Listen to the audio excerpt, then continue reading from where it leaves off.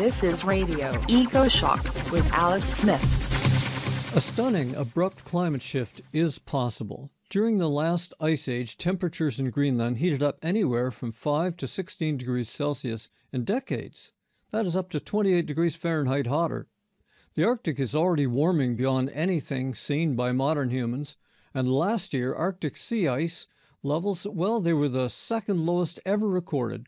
Are we rushing toward that tipping point now? Our guest is Dr. Sune Olander Rasmussen, Distinguished Associate Professor at the Center for Ice and Climate in Denmark's Niels Bohr Institute.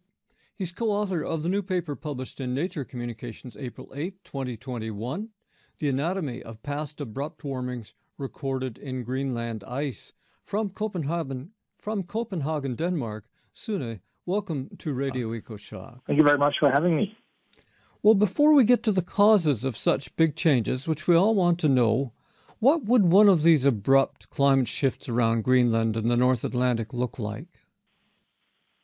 That's a pretty good question that a lot of people are working on.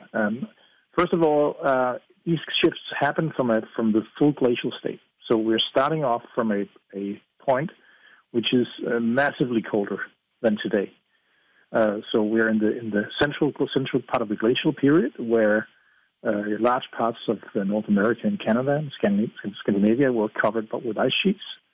And then we see an abrupt climate change, which happens in sometimes a few decades, even maybe less than that, up to a century or two, during which a number of features of the climate system change more or less together. The sea ice changed very dramatically from a state where there was sea ice far into the North Atlantic. We had temperature changes, as you said, from 5 to 16 degrees. And we had a change in circulation pattern, all happening together. This is what the paper is investigating, is how these different factors of climate, how they change and how they relate to each other. And in a timeline in your new paper, we see sudden variations of Greenland temperatures in the period between 30 and 50,000 years ago. And we have not had such a rapid shift in the Arctic during the last 10,000 years. Do we know why the climate has been so stable? And are we due for a big Greenland warming anyway? I mean, this is what everybody wants to know, and we can't really answer that question yet. This is a study that helps us understand the nature of these climate shifts, the mechanisms involved, and hopefully this will help us be able to predict, or maybe not predict, but evaluate the risk of us going into a similar situation. Again, similar in the sense that we're not in a glacial now, so we can't have the same type of climate change that we had in the past. Well, we can still have an abrupt climate change, which involves some of the same mechanisms. So changes in circulation patterns, in sea ice, in temperature. So this is what we're worried about. This is why we, apart from just being curious, this is why we're so interested in these past climate changes, because there are many of them. There are about 30, depending on how you count them, during the glacial. They were most pronounced and most regular during the central part of the glacial from 60 to 30,000 years ago. But we have enough of them to be able to kind of study them and say, is there a typical pattern? Because often we only have a few instances of climate change, and it's very hard to derive the general picture from just a few cases. And what we set out to do here was to say, okay, can we analyze these repeated climate changes and find out whether there is kind of a fingerprint, and that fingerprint would then serve as a kind of as a warning sign if we see the same fingerprint today. So that's what we set out to do. What we then found was that the climate changes, even though it's the same parameters that change, the order, when you look at the really fine details, the order of when these different parts of the climate system changed is different from time to time. They all change from one level to another, but they do it in slightly different ways. And this leads us to conclude that most likely these processes are so closely entangled that if one of them changes, the rest of them change too. And that is worrying also in a modern climate scenario because, as you say, sea ice is changing today. Sea ice has been changing over the last decades, and this is one of the factors that changed in the past. And we're yet not able to say if this means that it can set up a similar set of events in the future. But it's definitely a step in understanding the mechanisms behind it. Well, this is one of the frustrating things a little about your paper, and must have been for you as scientists, is that the human mind wants a nice linear progression. Well, the sea ice goes out, and then the ocean currents weaken, and then this happens, and then that happens. But here we find something more like instruments in an orchestra playing in concert, and they apparently can come up in different order. Yeah, that is, I mean, as I said, we set out to find the archetypical climate change in terms of, we use the analogy of dominoes, so which pieces are involved and in which order do they topple over, and so and which dominoes will topple over which. So like the idea of there being a trigger, the first domino that started to tip, and then the rest would follow suit. And what we found was that it's the same dominoes every time, but they're lined up in probably in a little bit different way every time. So it's not the same one that starts to topple. They all eventually fall, and this is where the domino analogy breaks down, because every time before the first one has fallen all the way down and it's on the table, all the other ones have started falling too. So it's not that one sets off everything, and then once that is completed, something else happens. It's different which one starts, but they all change together. And this is what, in a way, is both very intriguing and also a little bit worrying, because it indicates that the processes are so closely intertwined or entangled that you can't change one without the others. So when temperatures around Greenland shot up around 12 degrees C or more, about 21 degrees Fahrenheit, was that an isolated regional event, or did it affect weather and climate around the world? I believe you co-authored a paper about that last year in the journal Science.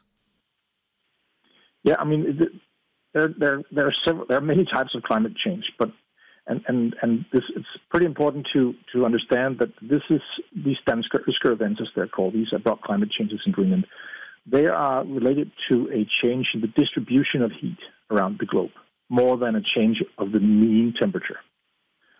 So when Greenland gets a lot of warm air, then that heat is being transported from somewhere else. It also changes on a much smaller scale the average temperature on Earth, but the regional impact is much bigger than the global impact. So when Greenland goes into one of these warm phases, Antarctica starts to cool very slowly, and as long as Greenland is in the warm phase, heat is being tapped away from the southern hemisphere, and Antarctica, where we have also had ice cores and can do similar analysis, is slowly cooling. So we call it the bipolar seesaw, because it's the two ends of the seesaw. So we can't really compare this with global warming, or we can also not compare it with the deglaciation when Earth went from deep freeze into the current interglacial, because this was a more or less a globally homogeneous change. Not that everybody saw the same change, but the direction was roughly the same everywhere. In these climate changes, heat is being moved around on Earth in a different way than it used to be. So it's more like a conveyor belt kind of change than it is a change in the absolute heat of Earth. Still, one could only fear what the effects on fish and on agriculture and on living species of all kinds might be when their regional climates go through big changes within a couple of decades. You can't evolve fast enough to deal with that. Exactly. And this is. I mean, on a broader picture, this is something that I think worries me and a lot of other climate researchers, is that we tend to talk about global climate change, but nobody lives in the global climate. We all live in local climates. And the effect of global climate change is very likely that some regions will experience much stronger and more abrupt climate changes than the global average. And the people living in those regions will have to adapt or move. And those adaptations can be hard to do because change can be relatively strong compared to these. We see these curves from the IPCC or from other efforts to do the best projections we can of what's going to happen in the future. These curves are always very smooth, and we tend to discuss the amplitude of these. Do we want to invest heavily in measures that can reduce the warming so we stay below 1.5 or 2 degrees, or whatever target? It's always it's a smooth curve that we want to keep below a certain cap. But if we get anything like the changes we saw in the past, then the local changes or the regional changes are going to be a lot bigger than that. And it doesn't help you much if you live in an area that suddenly gets much, much warmer, that somebody else is having a cooler time. So it's not always the average that matters. And these changes were very abrupt. And even though we don't think we will get exactly the same, because these were from a glacial state to begin with, we can still worry that the same mechanisms can induce climate change, which is strong enough and abrupt enough to really be a problem. And we don't really, that's the whole problem about climate change. It's extremely hard to predict.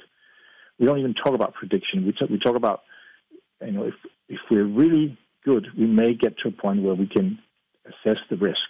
Not say when it will happen, but just say what the risk of it happening within a certain time frame would be. That would in itself be a big step forward. And this is what we're working on. And I sometimes think this agenda gets tucked away a little bit in the back compared to the argument about keeping average temperature or average climate change below a certain threshold, because the local, regional impact can be a lot stronger than that. Well, I totally agree with you. Now, what are the factors that you did look at? I mean, we have Arctic sea ice, we have global temperatures. What were the dominoes, so to speak? Yeah, you can say. I mean, we rely on what's called proxy data because we can't measure past temperatures directly. So we rely on what we can measure in ice cores, and then we can transfer that or to something we really want to know. So this is why it's called proxy data. And so in terms of temperature, we have isotopes of the ice core that can tell us what the temperature was. We have the calcium and the dust content of the ice core that tells us something about how efficient the atmosphere is at transporting impurities from Asia to Greenland. So it's related to the storminess and of the atmosphere, and also to the amount of dust available, which will rely mainly on the wind and the dryness of the areas where the dust comes from. Then we have sodium, which at least to some degree tells us something about sea ice, probably other factors too.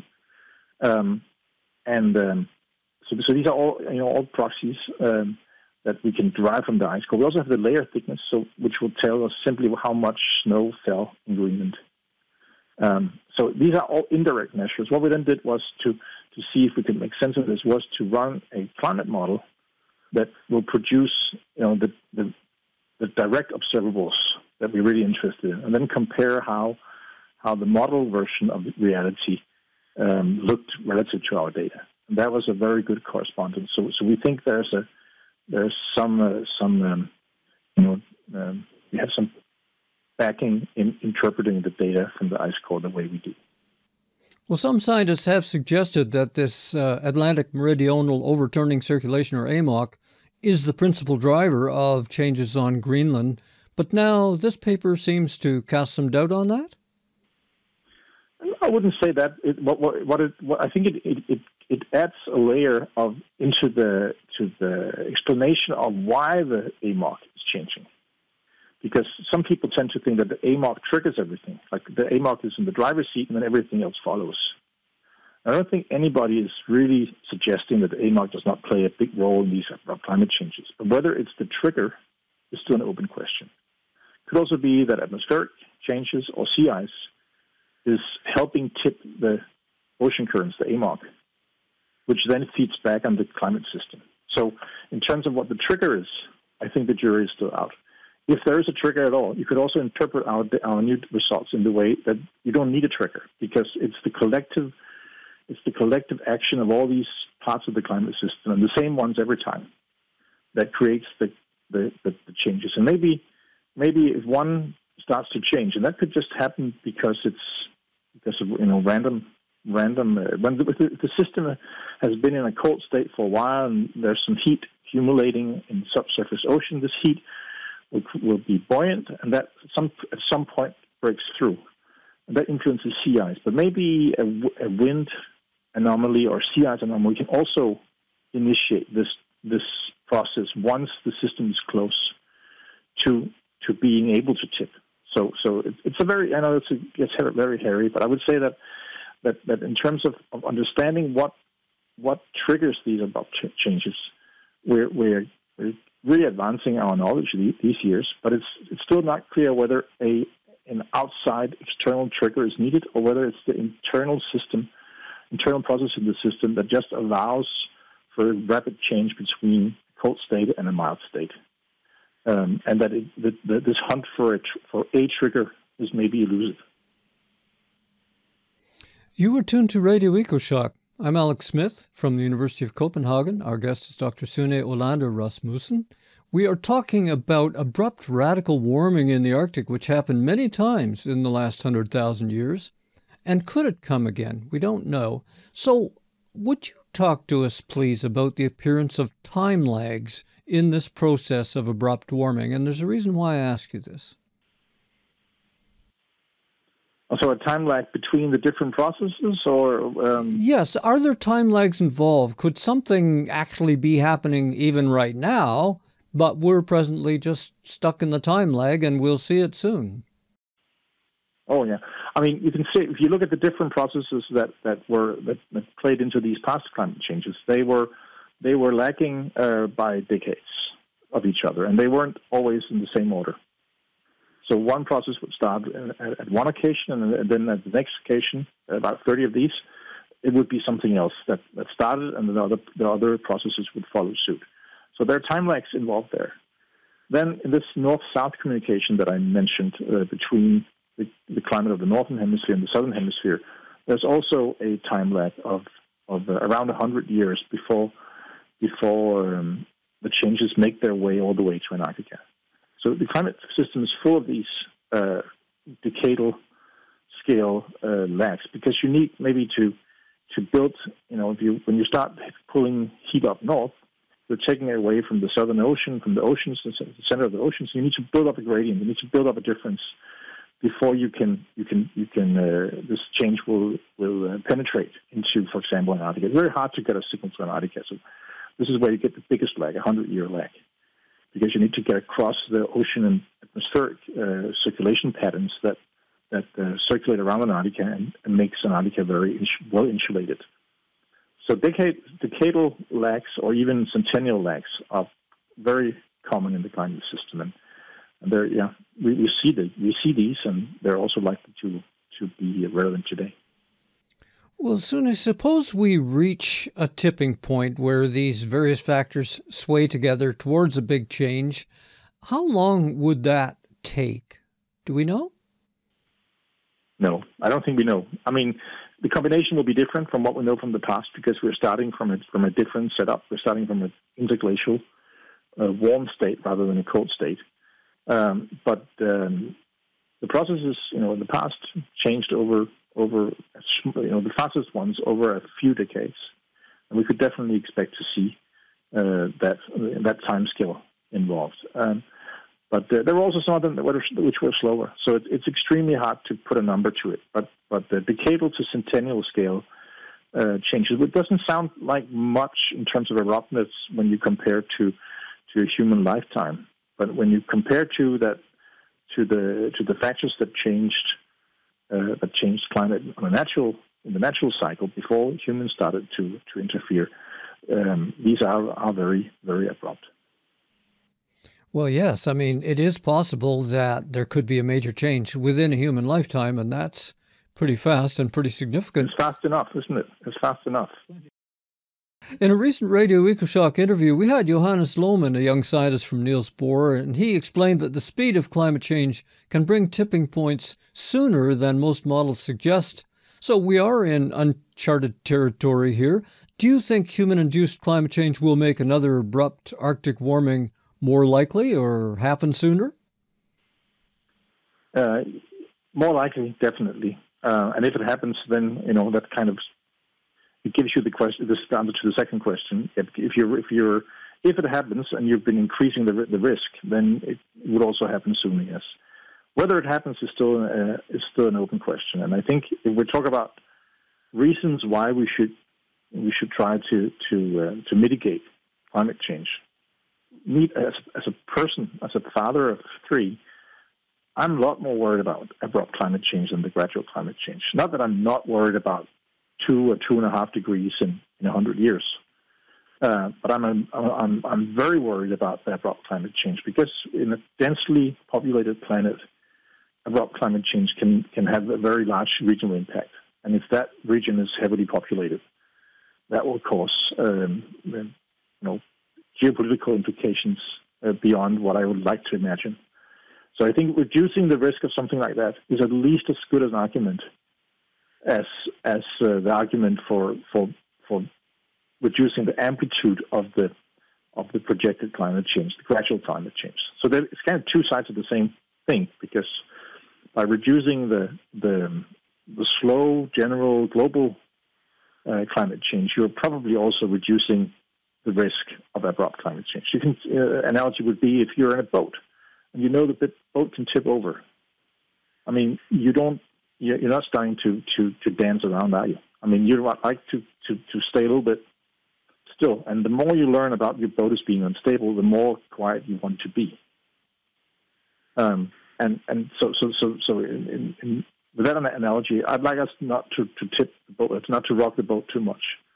And one way to not rock the boat is to basically just try to reduce the climate changes of all sorts. But in terms of what I'm most worried about as a human being, it's definitely the consequence about climate change rather than the gradual ones, which is bad enough. But I think the abrupt ones, they're so hard to imagine, and therefore, because we're only talking about risk assessment, it's really hard, and I don't want to say exactly what will happen because that would be pure speculation. But looking back at how ecosystems reacted when we had these abrupt climate changes in the past, it's bad enough. Yes, these are not minor concerns. Look, I know that you don't want to predict, what will happen because we don't know, but still Denmark is a partner with the Greenlandic government, and we have to think that just on a very regional effort, this change, should it happen, would affect Greenland hugely, and it would also probably change the weather in Northern Europe, the UK, and even Denmark, wouldn't you think? Yes, absolutely. I mean, and of course, is it a problem that weather changes? Is the climate change? It depends a lot on the people who live in the areas. And when these changes happened, I don't know the number, but I've heard estimates of that the population in Europe was like 100,000 people or so. And they were all migrants. They were hunter-gatherers, and they would adapt and they would move around. And you would have to move several hundred kilometers, if not thousands, in a lifetime to adapt to the changing conditions when these abrupt climate changes happened. Which was, if you ask the people back then, they would probably be at least mildly annoyed, but there was space enough, and people hadn't settled, and they hadn't built large cities and infrastructure that was hard to bring with them. So I think it's really hard to use anything from the past as an analogy to how things will look if we have abrupt climate change in the future. Not because I want to be no fear mongering, but we are a lot of people on Earth now, and a lot of people rely on their livelihoods from areas which are very densely populated and very heavily farmed, because conditions are good right there, and those areas could definitely experience serious change. What still needs to be done to understand these risks better, and what are you working on these days? Yeah, it's a super interesting and hard question because even though we have 30 of these, it's still a relatively small number in terms of statistics, and they all come from a different, as I said, they come from a different starting point as what we have today. So we're trying to understand this both in terms of getting our models to capture these abrupt climate changes. The model we use for this study does capture the ones in the past, and we're trying to figure out to what degree we can trust it in also capturing similar changes in the future. It's a big job, and it's super difficult because these models are extremely expensive to run in terms of computing time. So there's a limit to how many experiments you can make. But that's one line of work. Another line is more theoretical work in understanding how complex dynamical systems with lots of parts that interact, how these systems change. And there's some theory, as you talked with Johannes Lohmann recently, he's an expert in that. So there are some general features in the behavior of these systems that you can derive and learn from. And then, as a data person, of course, we go back and try to find data from all parts of the world, speleothems, so dripstones from caves, marine sediments, ice cores. Try to get a picture which is as comprehensive as possible, with as good spatial coverage, geographical coverage, and temporal coverage as possible, and also try to get these records aligned so that we know not only what happened, but also tease out the finer details in how change is propagated. But it's not something that's going to be done here at the end of the week. It's a long haul, and it's also always already been going on for decades. But it is a climate system so immensely complex that this is something that's going to take some time. Well, it's amazing we can do it at all, that science can retrieve the memory of Earth long before humans ever set foot on it. Isn't it fantastic? It all comes back, from a Copenhagen perspective, it all comes back to Professor V. Dansgaard, who will soon be, who would have been 100 years old soon, who came up with this idea that isotopes capture the temperature of the past, and that you could go to the ice sheets and find old layers of accumulation. This was a very, very good idea. Keeps us busy still today. Of course, we have lots more methods and a lot of other types of measurements that we've added on. But the whole basic idea that the ice sheets capture in a very ordered and layered sense the precipitation of the past, and that we can go back and retrieve this and still find layer by layer, year by year, how climate changed well into the glacial. And I think this is what keeps me going. I think it's an amazing thing that is possible, and it keeps opening up new questions that you can answer. Perfect. From the Niels Bohr Institute at the University of Copenhagen, we've been speaking with geophysicist and Carlsberg Foundation Distinguished Associate Professor Sune Olander Rasmussen. Find links to the free access paper, The Anatomy of Past Abrupt Warmings Recorded in Greenland Ice, in my show blog at ecoshock.org. Sune, thank you so much for sharing your time and your insight with us. Thank you very, very much for talking to me. I'm Alex Smith for Radio Ecoshock.